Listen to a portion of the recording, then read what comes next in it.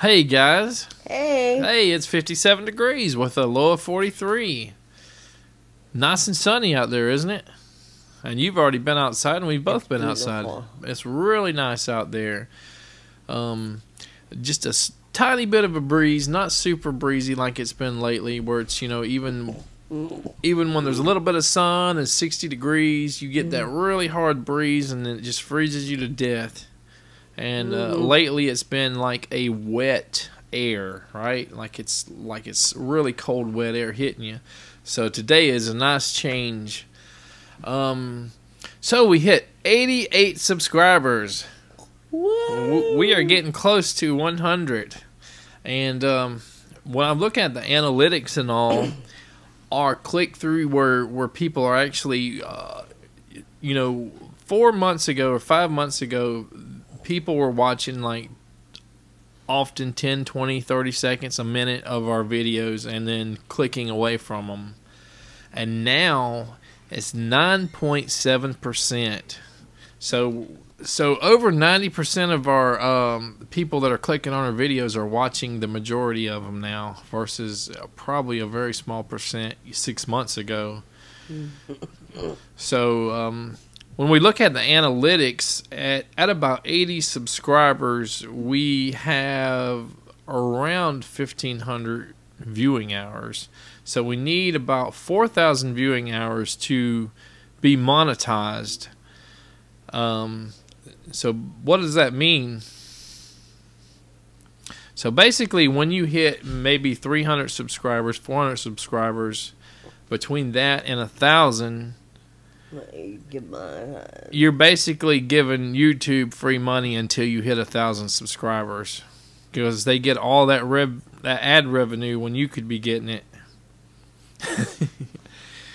So it's interesting. You can really delve like deep into the analytics of YouTube once you get to know how everything works, and they're pretty efficient or whatever, detailed. They're pretty detailed in how that works. But today is a special day because we have someone else, right? Yes. And what's today's topic of discussion? So I'm here today with a very, very special guest, my mama. Hello. Kathy Purcell. And we are going to be updating how she is doing on uprooting her. She is now in an apartment. Can't talk. Okay, Mom, so how's it going? I am absolutely happy. Okay, why? What's different? First of all, it's not a mobile home anymore. It is a solid wall concrete building, which keeps out pollen and a lot of noise and a lot of smoke, and it's just warmer and it's cooler in the summertime, and it's just really nice. So what is the biggest difference from like being out in the boonies to now being around people like right next door to you? You live in an apartment complex. Like, that's a major change. It's kind of nice seeing people more often. I feel safer. No serious solid friendships yet, but again, I have a sense that the people are there would help me if I needed help. Okay, and how do you like being close to like the grocery store and like out shopping and like that kind of thing? Because I know when you were in the country, Dad kind of did most of the shopping and that kind of thing. So like, how's it? I absolutely love it, and there goes all of my money. Is it scary to have to do that, or is it like... Not scary. Sometimes it's hard when I don't feel well, but I press through and I manage to get the job done. And What about, like, the noise? Like, we talked on the last video about you being partially deaf. Like, how do you handle, like, the boomboxes? Like, you hear boomboxes. What about ambulances? Like, you're right by the hospital. The ambulances I find comforting. I guess the pitch and the high sound. And of course I pray because I know there's people that have been injured or sick. So I pray for them and the ambulance drivers. The boom blasters, however, I could well do without. And the minute they hit, I normally put my earplugs in my ears and I pray that they go away as quickly as they came. Is it as bad as you thought it would be, though, or? Not as bad as I thought yet. Actually, even on weekends, it's quiet most of the time. And you've made at least one new friend, right? Yes. That's all you're gonna say. She's waiting on me to comment, folks. Yeah. Yes, I've made a very good friend. I'm comfortable. I feel safe. I feel cared for. And we're just buddies hanging out. So what about all the, like, I know we went through some major anxiety, like of you, being on your own and kind of having to actually adult now and, like, Adult? pay bills and No comment. pay bills and, like, use a debit card and Scary. okay, so, like, elaborate. Now that I know how to do some of those things, I'm calmer. All I basically do is ask the people at the register to just help me. I use the excuse, which is not a lie, that I can't see half the time. So they normally either do it for me or show me where to do it. I must say that tapping the card is too easy because you just kind of realize how simple it would be to just spend all your money in a matter of seconds. I'm doing all right overall, I guess. What about, like, your internet or cable TV? Like, what is... We set you up basically where you have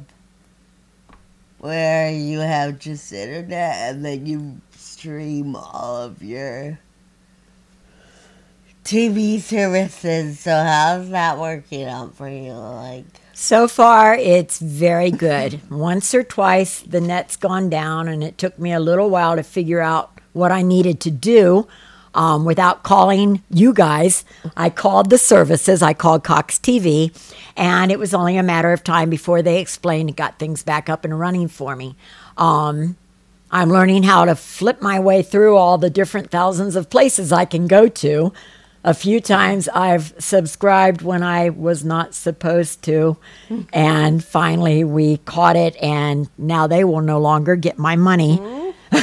I like it so far. and what about, like, your physical ailments? Like, I know you have, like, a bad back and bad hips and a bad foot and a bad knee. So, like, how's that all now playing out? Like, as far as you having to be in concrete and... In a whole lot of ways, it's actually way, way, way better. I'm not going up and down stairs every day, which I think was a problem for my back, my knees, and my leg. The concrete floors aren't bothering me as bad as I thought they would. The shower, however, will eventually be an issue because it's very tall and I'm very old and it's hard sometimes to step over it. So we'll work on that as time goes. Everything else, I'm very comfortable. Probably needs bigger grips. Yeah, I need handrails put up, and I have a chair for the shower. What about, like, okay, we didn't really talk about this before, but I guess I didn't see it as part of uprooting you an issue. But my mom's been on hydrocodone for like 30 years. I've just now found out there's a place in town where you can buy CBD, which you've been on occasionally, off and on for a while, but Yes. now you found out what? I just happened to find a little store. Believe it or not, a lot of the stores don't carry just the basic CBD, which is surprising because they have all the marijuana medical centers and everything else in our town. But I guess there's just still a war going on. I happened to run across a store where they have an actual chemist, scientist, and he actually is a very well read and researched in CBD and its components and how it works in the body. And he set me up personally with CBD isolates. I'm not very good at this, but I guess there's a time to where one works on the cannabinoids in the body and the other one works on the opiates in the body. And it has B6, B12, a couple of amino acids, and a few other things in it also. And I am thrilled. I'm actually completely off the off the hydrocodone for a week now. I also have not taken one Tylenol, which is historical because I started taking Tylenol at 21 years of age when I broke my tailbone. So far right now, I am extremely thankful and happy. It is working. So overall, the huge change, step forward in your life, has been positive. Absolutely, 100,000%. Good. I'm so happy. Alright, and I think that's all for today. So just a quick update on how Mom was doing on uprooting her life. And she's now happy and in the apartment. So thank you guys. Don't forget to like this video and subscribe to my channel.